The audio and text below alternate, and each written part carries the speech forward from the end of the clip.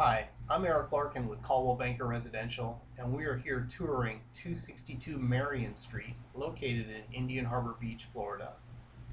The home was built in 1972, is concrete block construction, and is on a 0.19 acre lot.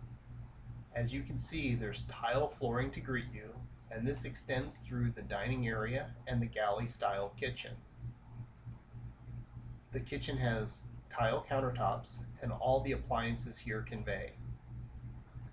Besides the living room at the front of the home, there's also a formal dining area. This is a 3-bedroom, 2-bath home with a 1-car garage that has 1,340 square feet of living space. A great feature of the home is the huge Florida room. Imagine what you can do with this space.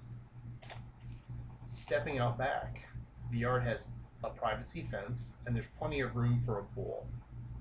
This beachside home is located around the corner from Gleason Park, is about 3/4 of a mile from the ocean. If you have any questions or would like to schedule a private viewing, please contact me, Eric Larkin, with Coldwell Banker Residential, 321-795-1854. I look forward to hearing from you.